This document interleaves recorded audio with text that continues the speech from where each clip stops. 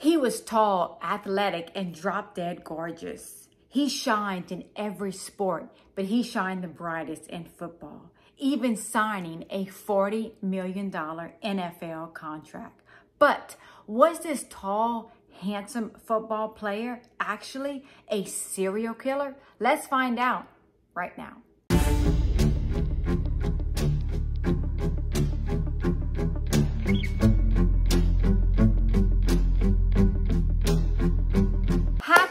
Wednesday, my Cajun cuties. Yes, it's me, Anne-Marie, aka the Cajun Crime Queen from Carencro, Louisiana. Cajun born, Cajun bred, and when I die, I'll be Cajun dead. I hope after this video that you like, subscribe, and comment, and don't forget to press on that notification bell so you never miss a video from me, Anne-Marie. I hope you have a beverage. I hope you have a snuggle partner or a snuggle fur partner. Those are the best, and you're ready to hear a true crime story with yours truly. And as always, I want to know, are y'all drinking that water? Are y'all staying hydrated? Are y'all getting those tickers up? Remember, just a quick 20-30 minute walk, especially first thing in the morning, get those endorphins up, and you are going to have an amazing, wonderful day. I promise you. And I want to thank all of you for joining me tonight on Wicked Wednesday. And I want to tell y'all that last week we had a terrible Hurricane Francine down here in Louisiana, and my heart goes out to all of the hurricane victims. We had so much rain, lost electricity, and I just want to tell y'all that my thoughts and prayers are with all of you who are still recovering from the hurricane. And as always, I want to tell y'all that this story that I'm covering tonight is crazy, and it is going to be not a one-part video, but a two-part video, because this video is huge, and I have been looking forward to delivering this video to y'all for months. And tonight I'm bringing y'all part one of this video. Yes, tonight we are going to be covering NFL football player Aaron Joseph Hernandez. And as we all know, the FX series on Aaron Hernandez's life premiered last night, and I can't wait for all of you to see it so we can all discuss the series together. And I want all of y'all thoughts on the series. Aaron Joseph Hernandez was born on November 6, 1989 in Bristol, Connecticut to his parents, Terry and Dennis Hernandez. Terry and Dennis had two children, Aaron and Aaron's older brother, Dennis Jonathan Hernandez Jr., aka DJ. Dennis and Terry were married in 1986, divorced in 1991, but remarried in 1996, filed bankruptcy in 1999. It was said that Dennis and Terry had a very violent relationship. They were constantly fighting. It was also said that if Dennis Hernandez had a bad day, when he got home, the whole house knew he had a bad day. He would take it out on everyone.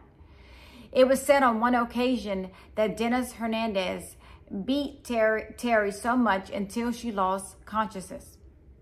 But Terry wasn't the only one Dennis Hernandez hit. It was said that Dennis physically abused both of his sons, Aaron and DJ. And not only was Aaron Hernandez physically abused as a child, it was also said that Aaron was SA'd as a young child, as young as 6. Aaron Hernandez adored and loved his family, and especially his father. He idolized his father, Dennis Hernandez. It was also said that when Aaron was very young, that he wanted to be a cheerleader, but his dad put a stop to that right away and said, no, you are going to play sports and soar in every single sport that you play. Dennis Hernandez was an amazing athlete all throughout the years. He was great in every single sport. He wanted his sons to be great in sports as well. He wanted them to be great athletes. He wanted them to excel in football, track, and basketball. It was said that Dennis Hernandez would often beat his boys if he felt they weren't doing well. Dennis Jr. and Aaron often feared their father, but idolized him at the same time. Dennis Hernandez was all about Yukon. Yukon, Yukon, Yukon, Yukon, Yukon. Y'all, even the dog was named Yukon. Aaron was so good at football that when he was only 14 years old, yes, 14 years old, Yukon offered him a scholarship. Aaron was also especially great in track and basketball. Y'all, Aaron soared at every single sport. He was an amazing athlete, and he was following in his father's footsteps. Not only was Aaron a good athlete, but so was his older brother, DJ.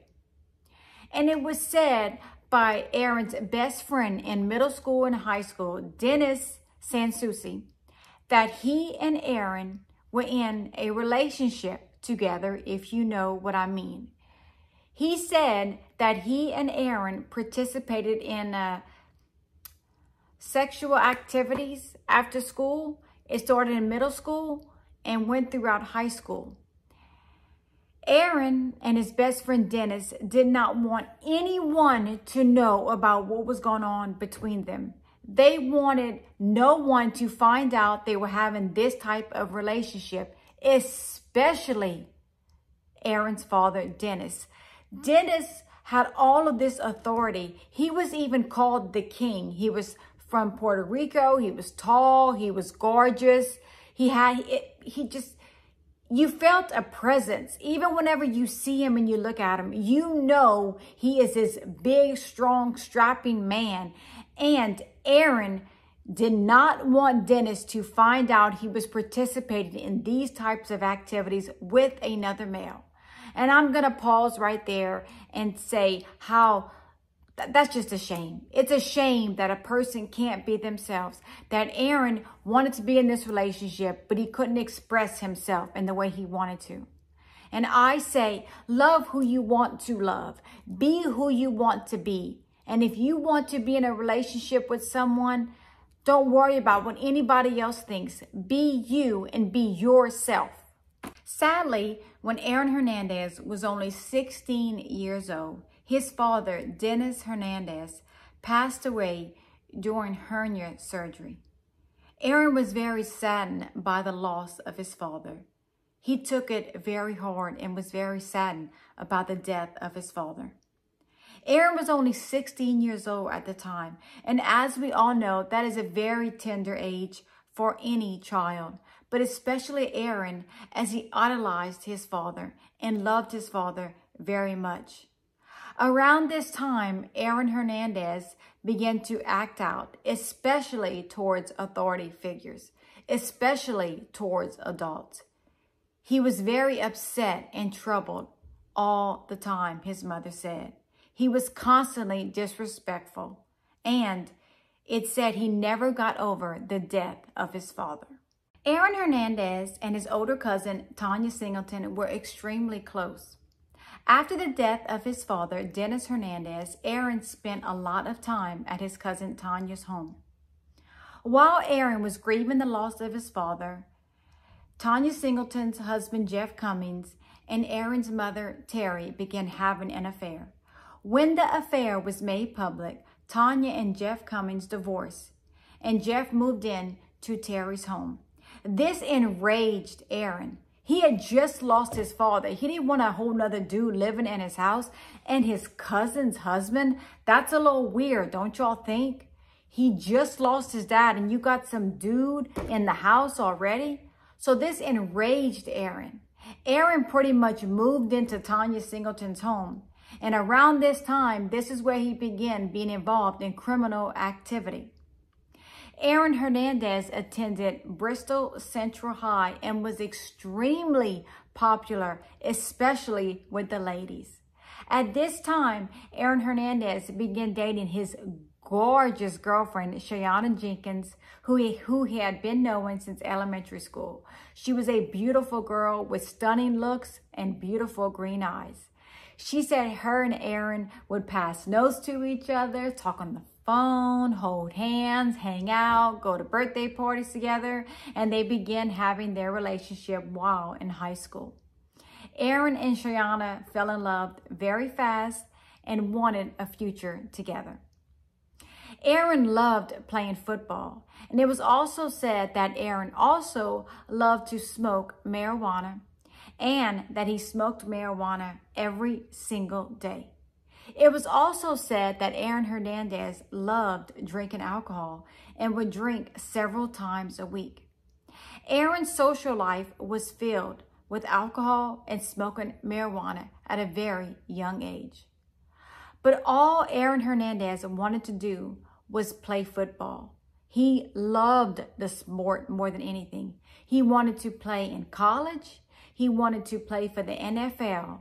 And Aaron Hernandez knew he had a future in football. But was Aaron going to take the right path while playing football? And was Aaron still not over the death of his father? Was Aaron facing demons at this time? Why was Aaron starting to act out at such a young age after the death of his father? It was said that Aaron truly never dealt with the death of his father.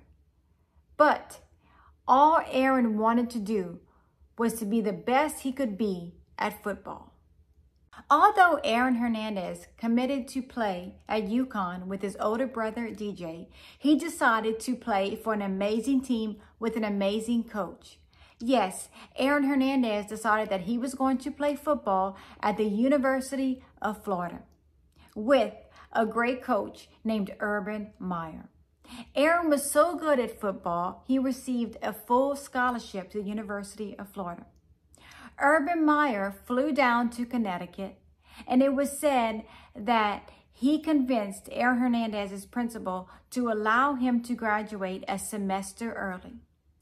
When Aaron was only 17 years old, he became a Florida Gator and moved to Florida. Aaron was ready physically for football, but was extremely immature and dealing with several demons. Aaron was dealing with his sexuality, he was dealing with the death of his father, and he was growing extremely dependent on marijuana. It was said that Aaron Hernandez smoked marijuana every day and loved it. Aaron had a girlfriend in Florida.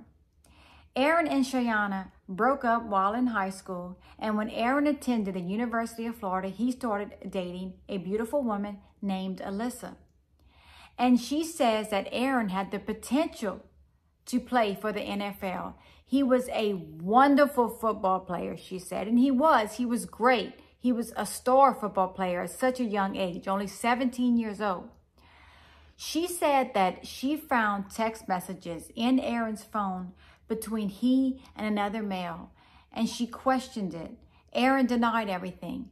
But Alyssa states that she believes at the time there was some type of relationship between her and this other man. She said that she loved Aaron dearly, but she did not want to be an NFL wife. She said Aaron would look in the mirror sometimes and say, "I'm a beast." And she said, "Aaron, you are an incredible football player, and that is the way your career is going." But even though Aaron was a star football player, he played his freshman year, and it was said that he was benched because he failed a drug test. Aaron Hernandez knew that he was going to be a star football player, but it was said that he could not stop smoking marijuana. And he had to. He was going to have to stop smoking or he would not be able to play football. Aaron Hernandez was only in Florida about 4 months when he went to a bar called The Swamp. He ordered several drinks at The Swamp, and when the bar manager asked him to pay his bill, he didn't want to. Aaron Hernandez went to leave, and the bar manager shook the bill in his face and was like, "Hey, you need to pay your bill. You need to pay your bill." And as soon as the bar manager turned around, Aaron Hernandez sucker punched him, bursting his eardrum. It was said that Aaron felt very entitled, like, "I'm a Florida Gator. Why should I have to pay my bill? Who do you think you're talking to? I'm Aaron Hernandez." But it doesn't matter. When you have a bill, you have to pay it. But Aaron didn't want to pay the bill. So what does he do? He doesn't just leave and not pay it. He punches someone because he doesn't want to pay it. And that is going to show me, in my opinion, that Aaron has some type of rage inside of him. No one gets that upset when someone asks you to pay your bill. No one acts that way. Normal people don't act that way. But Aaron was enraged. It was said no charges were filed, but Aaron Hernandez was now on a path of destruction. In 2009, as a junior, Aaron Hernandez won the John McKay Award as the nation's best tight end. Aaron said that he was high on drugs every time he took the field. It was said Urban Meyer wanted to remove Aaron from the team for his drug use, but relented. It was said after Aaron's junior year, Urban Meyer told him that he would not be welcomed back for a fourth year and that he would have to try to enter the 2010 NFL Draft, which he did. NFL analysts stated that off-the-field concerns were a problem. Everyone assumed Aaron would be drafted in the first round, and if not the first, definitely the second round. But Aaron Hernandez was selected by the New England Patriots in the fourth round. Despite him being considered a top tight end, multiple teams reportedly chose not to draft him because he was a problem. Aaron received the lowest possible score in social maturity in a pre-draft report. And I always thought, no matter what, as long as you are a great football player, that's all that mattered. But that isn't the case. The NFL wants to make sure that their players are a good person for themselves and their team. On June 8, 2010, the Patriots signed Aaron Hernandez to a 4-year, $2.37 million contract that included a $200,000 signing bonus. Aaron started the 2010 season as the youngest player on any active roster in the NFL. He was only 20 years old. While Aaron Hernandez was living with Tanya Singleton, his cousin, he met Ernest Wallace and Carlos Charlie Boy Ortiz. The three were extremely close. And even though Aaron was living in Boston playing for the New England Patriots, he would often make the 2-hour drive home to Bristol, Connecticut to hang out with his friends. It was said that Aaron Hernandez was extremely addicted to smoking marijuana and would often drive to Connecticut to smoke with his friends. And Aaron's two friends, Ernest Wallace and Carlos Ortiz, both had criminal records. It was said that Aaron loved spending time with his friends and did not like to spend time with his teammates. It was said that Aaron's teammates for the New England Patriots tried to get Aaron to stay in town, tried to get Aaron to hang out with them. But Aaron wanted to make the drive home and wanted to be with his friends. But why is that? Why didn't Aaron Hernandez want to spend time with his teammates?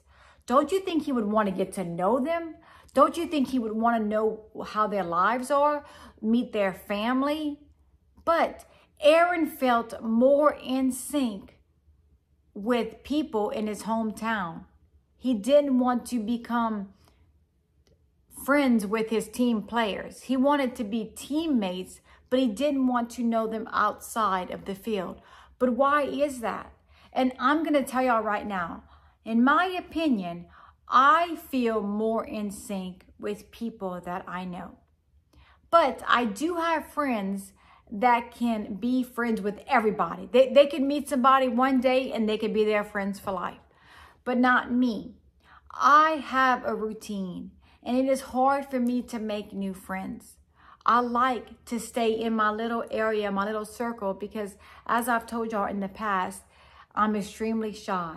I'm okay talking to y'all in front of the camera because I'm alone right now in a room. But if you send me out to make new friends, I will become like a little hermit in a shell. I will go in a corner and just sit there and I will be very quiet. So maybe that's how Aaron felt. Maybe Aaron felt that he could not make friends or he could not be with those types of people. But regardless, Aaron loved spending time with his friends and family in Bristol, Connecticut. In February of 2011, It was said that Aaron Hernandez had undergone hip surgery, but nothing was going to stop him from playing football. Aaron Hernandez was an incredible football player, and he scored several touchdowns for the New England Patriots. He was a star tight end and loved playing football and loved being a star. But in 2012, Aaron received the best news of his life, even better than football. Yes, Aaron Hernandez was going to be a father, and he was over the moon happy. Shayana Jenkins said he would go around telling everyone. He just couldn't keep it to himself. He loved the fact that he was going to be a father, and he couldn't wait to be the father to his sweet little girl. All he talked about was how he was going to have a daughter. And on July 16th, 2012, Aaron Hernandez and his best friend Alexander Bradley decided to go to Cure Lounge just to have fun, party, have a couple of drinks at the club. While there, Alexander Bradley said someone spilled a drink on Aaron, and he became enraged. He was furious that someone would disrespect him and spill a drink on him. And again, it's just a drink. Someone just accidentally spilled a drink on you. It's not that serious. But just like at the Swamp Lounge, when the bar manager wanted him to pay his bill in Florida, he sucker punched him, bursting his eardrum. Aaron did not like anyone disrespecting him, and he felt that when someone spilled a drink on him at Cure Lounge, that was disrespectful. And Alexander Bradley stated that at that time, Aaron Hernandez was furious and wanted revenge. Alexander Bradley said he kept telling Aaron to let it go. It's just a drink. It's not that big of a deal. But Aaron did not want to let it go and wanted something to happen right then and there. But they walked out of the club, and Alexander Bradley said even while out of the club, Aaron Hernandez kept discussing the situation and was still very upset that a drink was spilled on him. But why was he so upset and enraged over a drink? It's just a drink. But Aaron would get revenge according to Alexander Bradley. Alexander Bradley, who was with Aaron Hernandez that night, stated that Aaron Hernandez waited for the men to get out of the club. It was said that Aaron was in his silver SUV when Alexander Bradley and Aaron Hernandez pulled up on the side of the BMW that the men were in. Alexander Bradley claims that Aaron Hernandez pulls up on the side of them, starts yelling at the men, then puts his hand on Alexander Bradley's chest, tells him to lean back, and that is when Alexander Bradley says that he leaned his seat back. Aaron went over him, stuck his arm out the window, and fired 5 shots into the vehicle, instantly killing 29-year-old Daniel De La Brue and 28-year-old Safira Furtado, both from Cape Verde.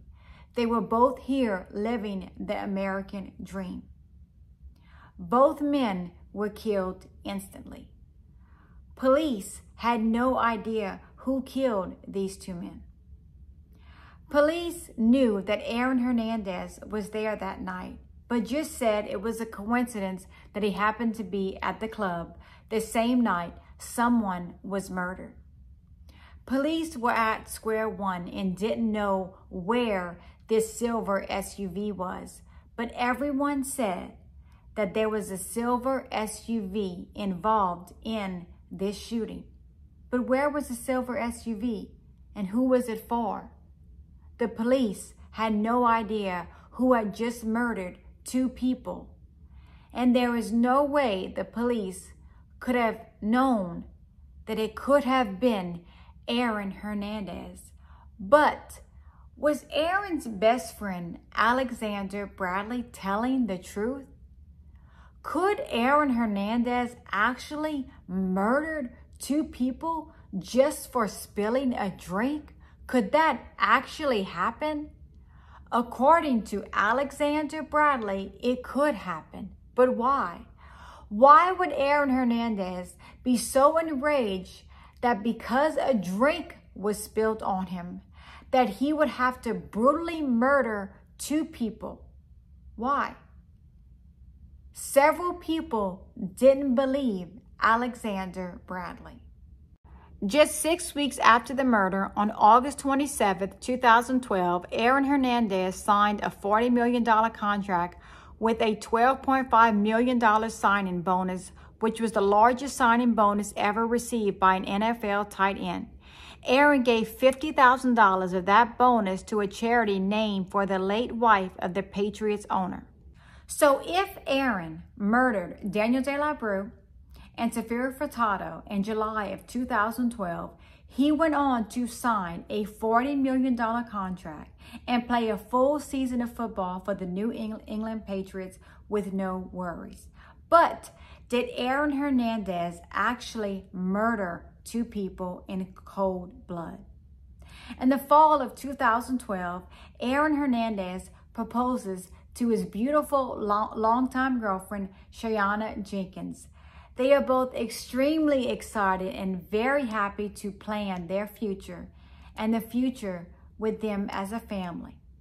In October of 2012, Aaron and Shayana purchased a beautiful 7,000 square foot mansion near Boston. The house is absolutely stunning. Shayana fell in love with the house when she saw it. They are ready to become a family.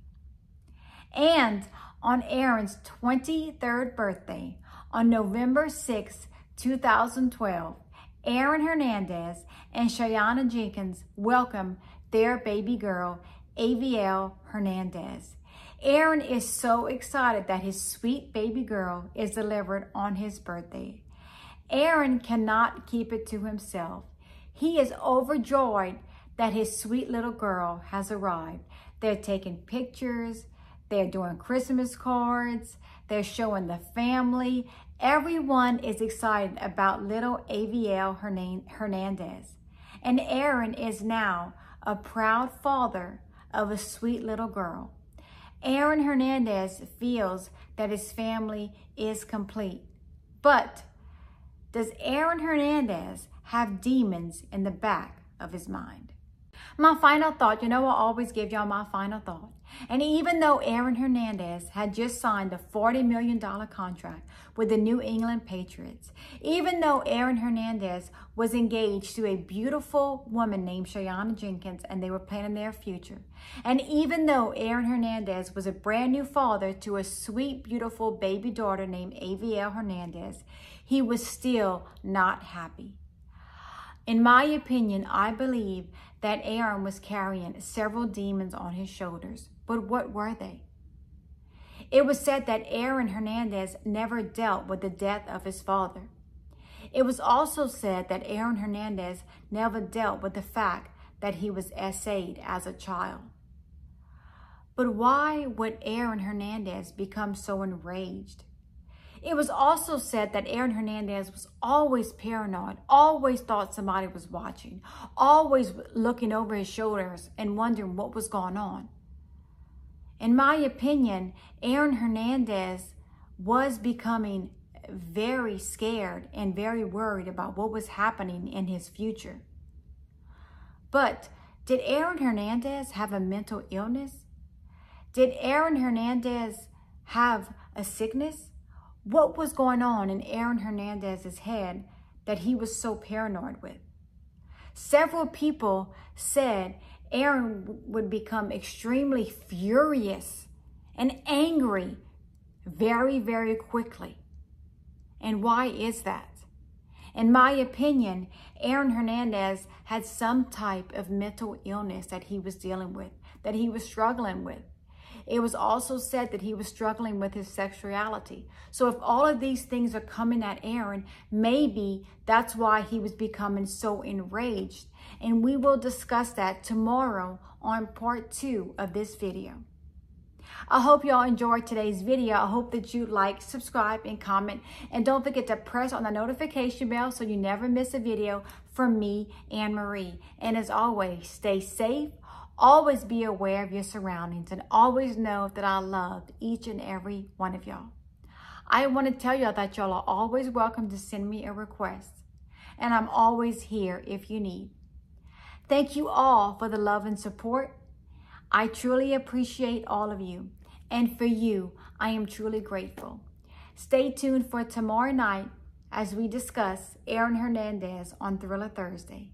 I love you all. And remember, kisses.